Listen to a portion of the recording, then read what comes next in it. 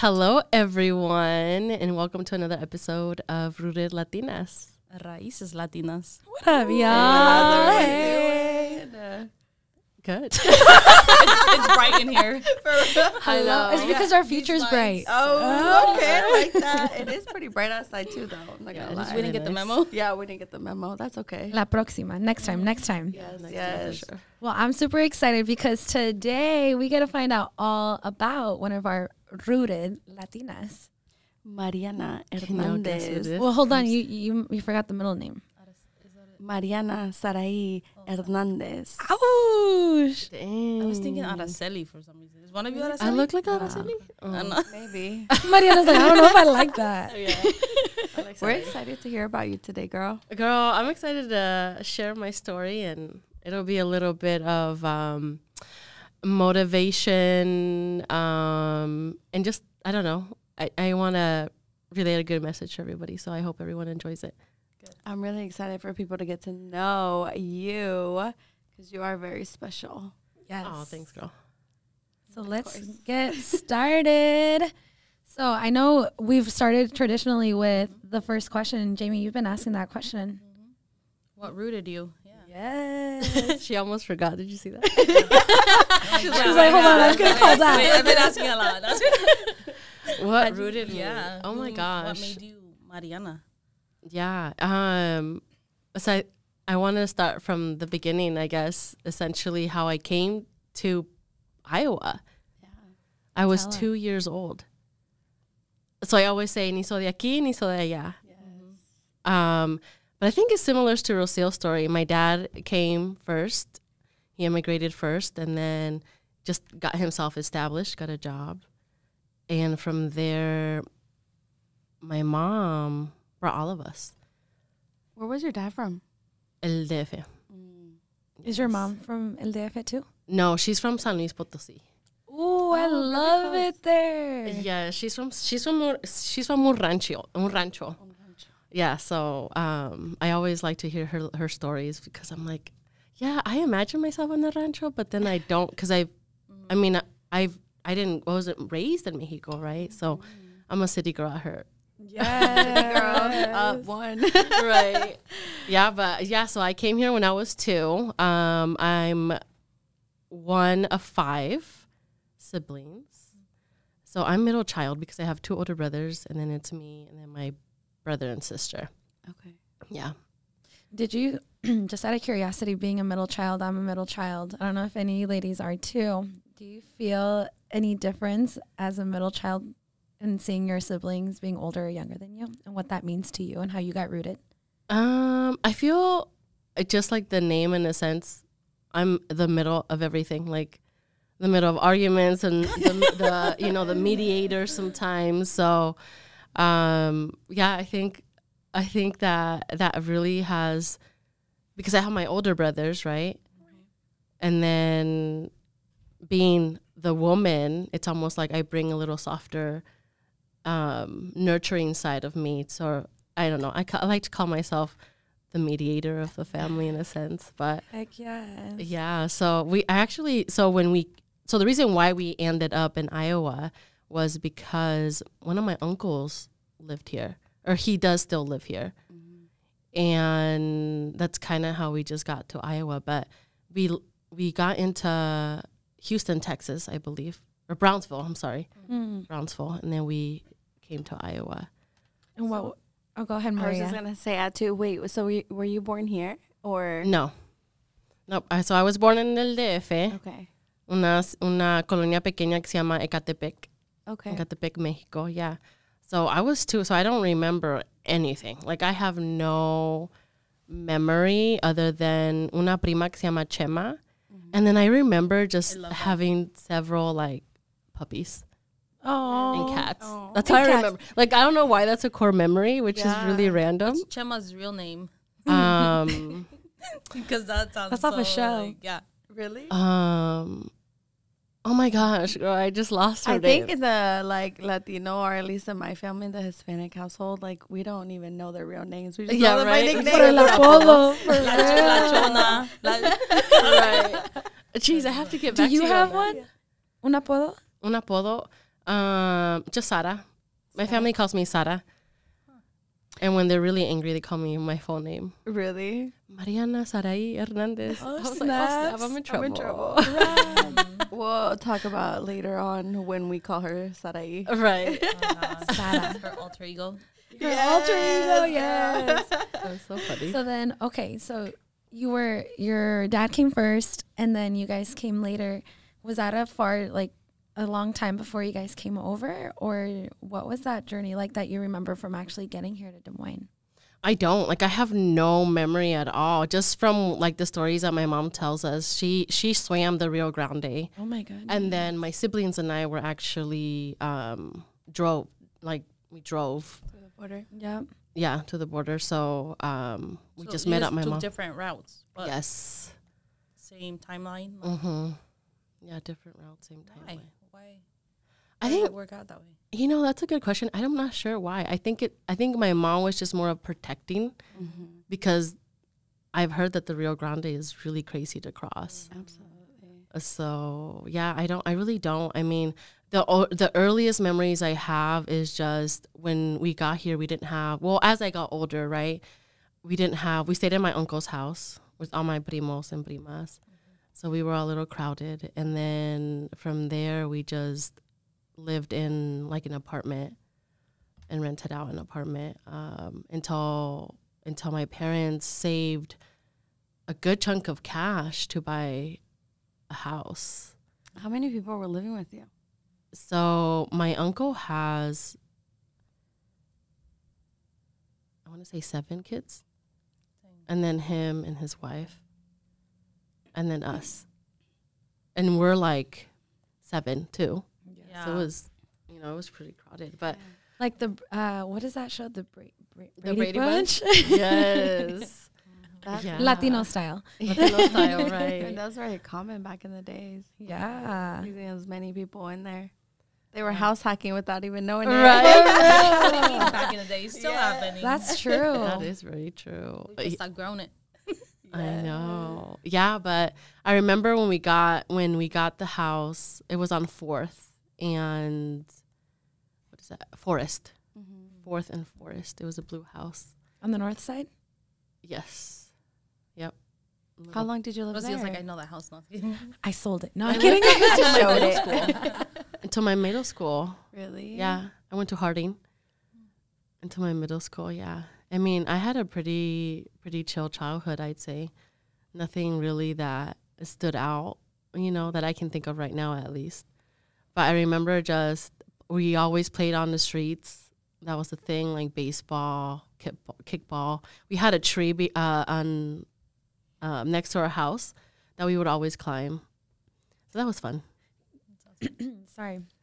I was going to ask you, so you've always been active pretty much then? Because I remember, like, nowadays, los niños, at least I think about my baby, I don't let him out play in the streets or anything because times have changed. Yes. And I know, like, time to go back home was when the street lights turned on, and I better be home. Was that kind of your childhood experience, or tell us more? Yes, that is exactly how I grew up. Yeah. My mom was very overprotective of us. So I had to be home right after school and en la casa. And so we had friends actually on both sides of the street. So we would always play outside and, and just have a good time as children should. Yes, as they should. Yeah. Did you hang out with your siblings a lot? Or what was like the age difference between all of you guys? Ooh. So, yeah, I think for the most part, we do get along very well. We have very different personalities, We got well. I remember, though, before my 2 younger siblings were born, I used to, parade. Because keep in mind, it was my 2 older brothers and then me. So from my second oldest brother, we're 3 years apart. Pero yo como era la única niña, I was always a loner. Always a loner. So I would I was a Barbie girl. So I used to play with Barbies and their little cars and dress up and stuff. I was a very That's why you're girl. so stylish still to this day. That makes sense. You think so? Yeah. Yes, I know so. Even your whole fit today. What do you mean? on point. And your nails. Hey. Show them nails, girl. Talk with your hands. Right. So what's next? So, you said you had a kind of a chill childhood. Yeah. What would you say or has really made who you are today, Mariana? And how do we get to who you are today? So, okay, let's see. So I went to Harding Middle School. From there, it was... Like Harding shaped me. Right. Yeah. Harding was crazy. But anyways, that's another time for another story. Girl, I was going to say, like, when people would say they went to Harding or Hyatt, it was like the bad kids. It was. I remember that. Yeah, At least our that class, was. Our class is very... our class is really bad. Really? Up to... Oh, my gosh. Okay, so we go to middle school up to 8th grade, right? Yes. Yeah. Okay, yep. So... I'm that old, guys. How old are you? Right. I'm old. I'm really old. Anyways, I'm just kidding. No, but okay. So after middle school, so I went to North, and that was when we would be getting ready for going into high school. And I don't know if you guys remember, but that was a very scary, not scary, but very intimidating like transition going from middle school to high school. At least for me, because you would hear a lot of stories, or at least I would hear a lot of stories. And I remember that I was a little nerd back then. I mean, I would read books. Yeah, I was a little nerd. Like Rocio nerd or? I think I was less of a nerd than Rocio. I was a little less of a nerd. But I grew up with like my mom telling me education's very important. Like education, right? And when I got into high school, I didn't find out that I wasn't able to go to college until I was going into my 9th grade. What do you mean by that? So because, aspirations and, my parents instilled like education, you have to go to college, right? Like go to school and then you go to college, so that was at least that was my like plan. Yeah. And when I think I got through like 9th grade. No, sorry, let me think back. So my mom would say, ya, échale ganas a los estudios. But unfortunately, you won't be able to go to college. Is what she told you? Yes. Why did she say that? Well, because, I didn't have documentation. Okay. So back then, I wasn't able to apply for FAFSA or, take advantage of the opportunities. And because my brother was 3 years older than me, he was going through, I guess, a very similar story where he had big aspirations. He wanted to go to college. And then I think it was up to junior or sophomore year that he was in sophomore and I was, I think, starting a freshman. Algo así. And Science Bound was a thing back then. I remember saying. So it's a full ride to Iowa State. Oh, the MVP award? No, that's different. That's different. Okay. Yeah. So through Science Bound with him, there was a little bit of light at the end of the tunnel, for me at least, because he was able to go through it. He did the whole program up, and because I think you can do it throughout your whole 4 years of college or high school. And he got to senior, and I started into a freshman, and they told him like you will be able to go.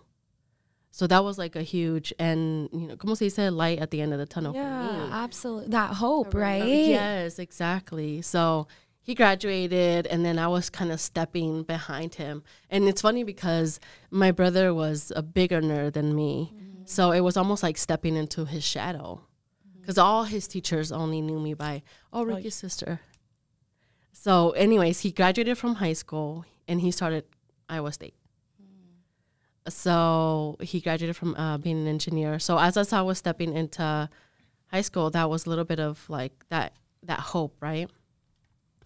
And so I did it. I mean, I continued to study hard and just do good, in a sense, like my parents wanted me to.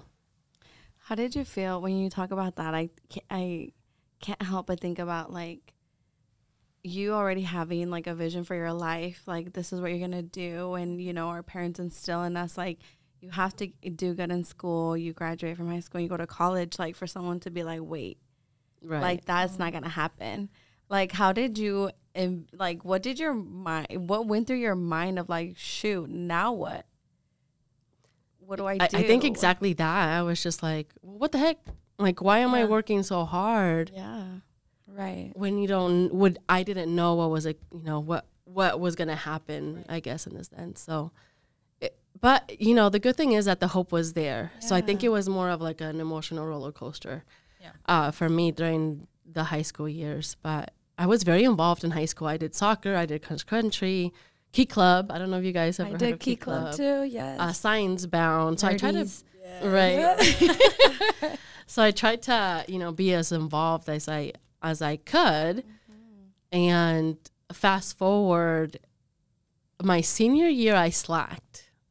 If I can be very honest, like I slacked. Let's talk what does about that mean? Yeah, right. let's talk about that. Yeah, I slacked. I think I was still very involved. I think it was more of like feeling the emotions of like, oh my gosh, like it's the last year. Señoritas. Yes, is that what you call it? Yeah. Yeah, I remember those. You remember those? Heck Yeah. yeah. So, and then in senior year, you don't take as much. You don't take a full day. At least I did it. So you were done with certain classes and you were able to, kind of leave. But yeah, so I did Science Bound throughout, and then right before I was going to start Iowa State. Keep in mind that Iowa State is just engineering and science, and math. Yes. It was one of those things that like I enjoyed biology. Oh, you did? And writing, yes. Interesting. And what I wanted to do actually was criminal justice. Okay. Yeah, criminal justice. And so I had to pick something from the curriculum of. I remember seeing science. that list, girl. Yeah. How did you feel when, I know how I felt when my major career wasn't on there. How did you feel when you're like, where's criminal, right, like science and all of that in there? Because it wasn't. No, there wasn't. Yeah. So I was what do you call it when you don't know what to do? Undeclared, undecided. Undecided, yeah. For a really long time. I mean, up until making that decision. So I took like it was like a program right before. So after high school, after you graduated, there's like a program that I was able to take like the advanced classes or like a head start in a sense. So I was able to have a little bit of sense of being a college student with a group of other students, around Iowa. That was very fun. I remember that. And I was still undeclared. I really enjoyed writing though. So a lot of even throughout middle school and high school, I did a lot of writing, a lot of poetry. That's super cool. Yes, I still have the. You should bring one. Oh gosh, no, it's so cringy. Oh my gosh, I was It's okay. reading it through. I was like, I was going through it. We want to see different phases of your life. Yeah, different phases of my life for sure. But it's very neat that I had that kind of like, ¿cómo se dice? Out, kind of like that out, writing and journaling. Oh, yes. To express yourself. Yes. How do you think writing has helped you today? Or that poetry that you used to take and do? I just like expressing myself on paper in a sense and being just me, really, without anyone else, like knowing what's going through my mind. So you ended up going to Iowa State? Mm-hmm. Yep. So I ended up going to Iowa State, but it was for that program. What For did you end Science up Bound. choose? I didn't choose anything. So once it was almost over, because it was I think 3 weeks or 4 weeks, and I was still undecided. I got a letter in the mail and a call that, hey, you're on probation because I didn't hit that minimum GPA that you're supposed to hit in order to keep your scholarship. So I set that up. And at that time, I don't remember, because I've been working all my life. I mean, from middle school, I was taking a job helping my mom. So I would go to school, then I would go help my mom at night, cleaning a veterinary clinic. So she would pay me like a little cut from her check. And so up until then, I took several jobs too, like waitressing, anything that didn't require So You know. Y'all know. You got to do what you got to do. Yes. And so at the time when I had that little break, you know, so they called me in, and pretty much you have to say why you still Want to be a part of it. yes. You had to go in front of teachers. Like, yeah, exactly. You have to go.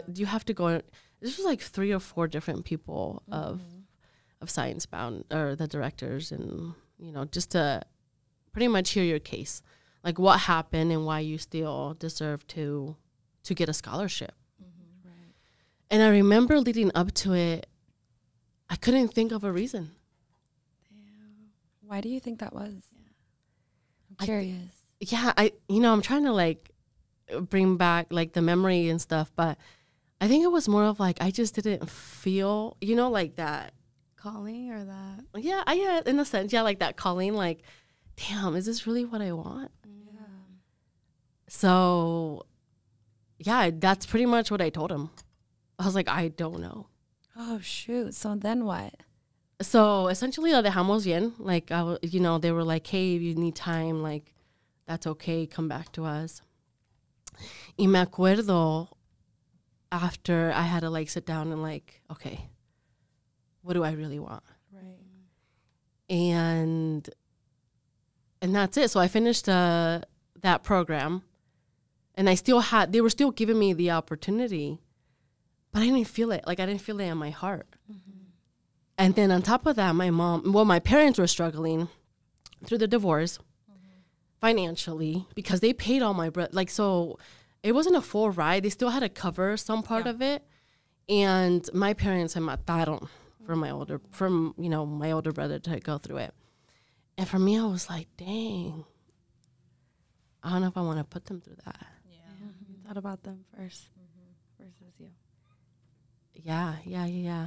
So I just decided to work. Nothing wrong with that. Yeah. Oh. You think you'd change anything? Like, looking back now?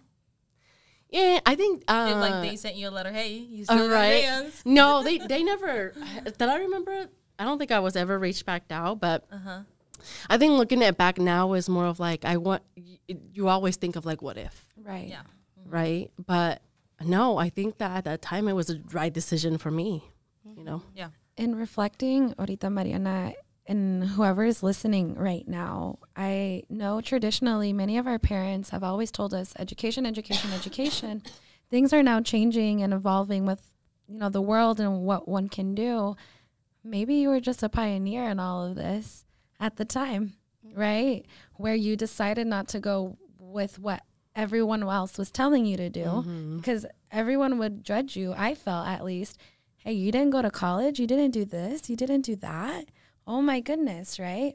Now look, everyone's like, I'm not going to college, I'm going to go straight into my business, or I'm going to go develop and create something, right? Yeah. And so I think at the time, as I'm hearing you, it's like, follow inside what feels right, and that's what you did, is what I'm hearing you say.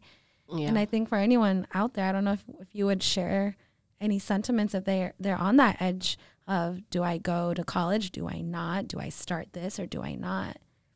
I think I think that was one of the biggest things for me. Like, we all have intuition, whether we want to believe it or not.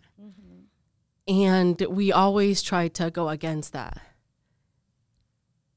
And sometimes we got to listen to it, because it can definitely change the route or the outcome that, you know, you are probably destined to do. Absolutely. I heard something, and I learned a lot of this by you, Mariana, too, is like, you know, what feels right is kind of leaning towards your sole purpose of life. And I think about like hearing you say like your pensamientos cuando tuviste la decisión de seguir adelante o no, and it was like your family first and making sure they're okay, because I'm sure you saw all the struggles that went through them, and that's hard to explain to somebody nowadays, like how, like, you know, us rooted Latinas now have to go through those emotional like situations where we probably shouldn't have, you know, it would have probably taken us a different route, but we're here today and we're taking advantage of the opportunities we have today. How do you think like that has helped you grow to the person you are today, those situations? I always like to say that your situations that you go through, or at least speaking for myself, that's not who you are meant to be. What do you mean? Yeah, for example, being an immigrant, right? Thankfully, I have DACA, so, that's kind of like after high school, right? That's when DACA 10 plus years. was born. Yep. Yeah. Yeah. I think it's more of like you create it. And there's other avenues, there's other ways to do it.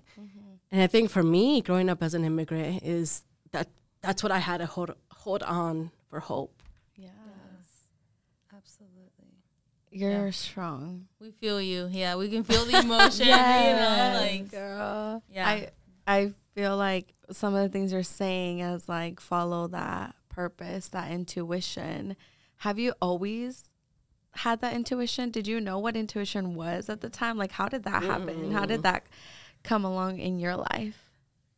That's a very good question. I want to say probably after let me think. After high school. Like between high school and up to like when I got DACA. I still remember when they announced DACA. Ooh, I'm getting a little choked up. I don't know why. Because it's important, girl. yeah. And there's so many people going through that too, Hell yeah. It just shows like how much it means, to somebody like someone that didn't have to experience that, right? Like, I was just born on the other side of this man-made invisible line, right? That I was granted these docs, and so I didn't have to see all those things. For you, I'm hearing you. It's like that's a whole other life, a whole other lens of living life, and things that I at the time, I'll be honest with you, I knew a little bit from my siblings, but I didn't see it as I'm hearing you talk about your story. Yeah. Well, and you're older too, so even if Right. they would have tried to explain things to you, I might have went. yeah. Yeah, no, but DACA has been, for what it is, right? It has been awesome. Opened up a little bit of security as far as license and job opportunities and stuff. But so after high school, I worked at a cell phone place in sales. So I was actually one of their top sales. Hey, coincidence. Of course. So I worked at, I was a sales rep for Boost Mobile. Oh yeah. I worked on the Boost Mobile on Euclid and Southeast 14th. Yep. Yeah, it's a Southeast 14th. Yeah. And that was so cool, like being able to sell phones. And I met a lot of the community there too. And just being able to be a little tech savvy, I guess, in the sense, and something about sales really got my attention. And real estate was something that was a little bit, brought up in my high school years, but I don't think that kind of came back full circle until I bought my house. But so with DACA, I was able to get the job and stuff. Actually, no, it was midway. So I was working for the cell phone place for like 2 or 3 years, and then DACA came. And then I changed my status, quote unquote. And from there, I was like a workaholic. I was just working from sun up to sundown. I had no life. I still remember that. But closing out registers, managing other people, hiring, firing. I learned a lot. So it was really cool. And our boss was, es un indio. So I don't know if you guys ever had that culture in your life, but they think so different. And I think that was, quote unquote, my first business mentor in a sense, because he really kind of took me under his wing That's so cool. and taught me a couple business things. But after that, I wanted more of a work-life balance. So I got a job working at collections and a 9-to-5 office, and I got my weekends. So I just always had that grit, that esas ganas, and plus, making my own money, so I don't put that barrier on my parents too. It Because you like to shop. Yes, shopping is my thing. Telling you from back when you've already had style. Yeah. Put that in the budget. Right. Really funny on that because it goes back to Mariana's work ethic and, you know, how much she loves to hustle is. We had brought up a situation where, like, we need a budget and we got to cut some stuff. And I think we were just joking around. I'm like, girl, you're not going to be able to go shopping as much as you do. And she's like, no, I'm not going to cut that. I'm just going to make more money. You're right. Yes, that is definitely a good mindset to have. Find a way. No te alcanza. You gotta, right. There's more work out there, you know? So you were working in a corporate office pretty much, like 9 to 5. Yeah, I was there for 5 years. And then, so I bought my house when I was 23. Which is huge. Yeah. I actually closed after my birthday. Well, around Thanksgiving. I was 22 going to 23. Were you single or were you with the... We were broken up. Okay. Yeah, so single. Yeah. I was single. And so when, it's funny because who was I talking to today about it? DACA. I mean, it was fresh. Like, I don't even think lenders knew what it was. At least my lender didn't know what it was, you know. But I closed. Hey. And I got money at closing table? At closing table. Hold on. Was How do you do that? Were the requirements from when you remember buying like the same as now? ¿Cuántos años tienes ahorita? I'm 33. Okay. So you've owned your 10 home years for ago. 10 years? Yeah. That's crazy. You said 23, girl. 23. Wait, hang on. Yeah, Let me girl. do math. She said 23. It's okay. It's a long time. No, 6 years. I'm going into 6 years. Oh, So 24 maybe. Okay. Yeah. What? Yeah, so I bought Around there. Around there. Math is hard. Writing, girl. She's good at writing and sales. She's good at writing her story. Dang, y'all calling me out. How did you get into that science thing? That's Right. Yeah, I'll just stick to science. You're like, God, Jeez, I got you, girl. girl. I got you. Right. What made you want to buy a house? My dog. Your dog. You know how real that is right Dude, now? in that year, it was like the number one reason why people would buy a house because of I their dog. it. literally bought my house for my dog. Like, it was just the yard that got me. And I was like, Really? this is it. Put the offer in right now. So anybody out there that has those pensamientos that they need to buy a house because of their dog, it's real. Your fur babies count as the Yes, baby they too. do. Yes, I remember. I'm going to show you the picture, but I remember taking a picture at closing day with like my dog, Lola. Luna. I was like, She said my Lola. dog loves That's the backyard. Luna That's left the awesome. review. right. But yeah, so that was fun. I was really, me independicé un chingo. I don't know if I can say that, but Yeah, you can. me independicé un montón. Like it was really cool to just be independent Yeah. and have a dog and, you know, live the best life. And then after that, let me think. So leading up to now, soon after I said, so I bought my house, and that's kind of where it came full circle. That's that first full circle moment where I started asking questions, and real estate came up again. And so the realtor that helped me was actually the one who helped me answer those questions and kind of helped me, you know, along the way. So I just took the information and I just got it done and got licensed, and then been doing real estate now for 5 years. So I think that's it's amazing because I'm able to help the community first of all, and then help like my family in another sense, and on top of that, break generational curses. Yes. Why is that so important to you, Mariana? I know. Gosh, all these But The people No, wanna I love it. People want to know. Yes, you guys want to know. I think it's just to be able to set a different future. So I told you guys I have 2 younger siblings. They're U.S. citizens, so they were born here. So being able to show them that there is more out there, and you are able to do whatever the heck you want to do. Absolutely. Absolutely. Yes, you can. Sí se And puede. you're the definition of that. All the things Regardless that of rooted qué you. pasa, All the things, yes. your status, it doesn't matter. Si le echas ganas. Yeah. There's always a way is what I feel you have been able to show us, that there can be many different circumstances in your life, girl, no matter what they are, pero si tú tienes esas ganas and that work ethic, there's nothing that's going to stop you. And I know there's nothing going to stop you from where you're going. But the combination of just being like a good human. And that's what I'm I believe saying. so much in that. Like, Absolutely. if you're a good person, like good shit's coming. Nobody can ever yeah. take that away from you. Exactly. Yeah, that's that. You guys nailed it on right on the head. But now being a mother of 2 boys, it's like it's just so cool to see that it's life changing. Yeah. So you have 2 boys. Tell us about them. Oh, yes. So I have a 4-year-old, soon to be 5, in November. Isn't that crazy? And then So came shortly after you got the house. Wait, is he a Scorpio? Is Juliana a No. Scorpio? yes, Juliana is my little Scorpio kid. Oh, Poor baby. Nah, I'm just kidding. I'm just kidding. I'm playing. And then Lorenzo is going to be 2 the end of this month. He's a Cancer. Yes. I love his hair. Because Jaden and him, my son, they're not too far apart on their birthdays. Oh, yeah, that's right. Yeah. So, my boys are awesome. who They're is fun. Mariana now? Ooh. Who is Mariana Sarai Hernandez? Oh, wait. No. Yeah. No más Mariana right now. Yes. She ain't in trouble yet. That's funny.